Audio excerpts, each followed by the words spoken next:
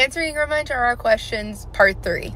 Just to recap where we are, my recommendation, if you're looking to get a prescription for mounjaro or any of these semaglutides, what I would do is, if you have private insurance, I would start off by doing a joint sequence, or if you have a phenomenal primary, I would go discuss it with your primary. If you do not have a private insurance, my recommendation would be going to Slim Wellness.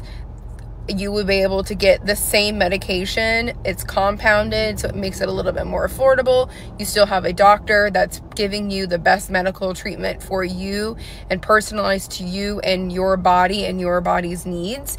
And it's definitely way more affordable. And again, I'm tagging Ashley. She's the authority figure on compounded semaglutides. I just don't know enough about it. So please, please, please just go to her page. She's a great resource. So I have unique experience because I have worked in the medical industry for a very long time. I know that when a company is going through FDA trials for approval for a certain type of treatment, like mounjaro is going through clinical trials trying to prove that it's safe and effective for weight loss.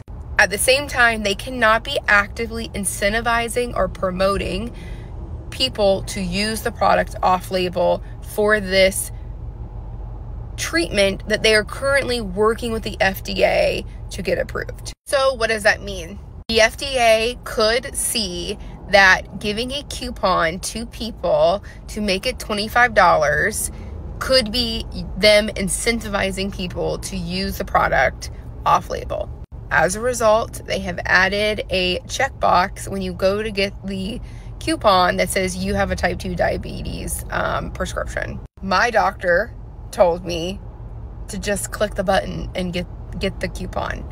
My husband actually just started on mounjaro as well, and since he was a first timer and didn't have the original coupon, his provider told him, who's my provider, told him the same thing.